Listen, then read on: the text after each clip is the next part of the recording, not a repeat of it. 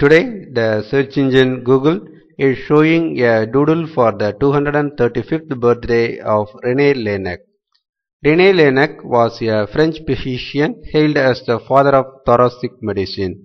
He invented the stethoscope in 1816 and pioneered its use in diagnosing various chest conditions. Laennec is said to have seen schoolchildren playing with long hollow sticks in the days leading up to his innovation.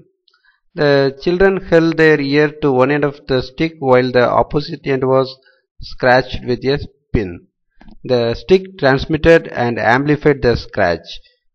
His skill as a flautist may also have inspired him. He built his first instrument as a 25 cm by 2.5 cm hollow wooden cylinder, which he later refined to comprise 3 detachable parts.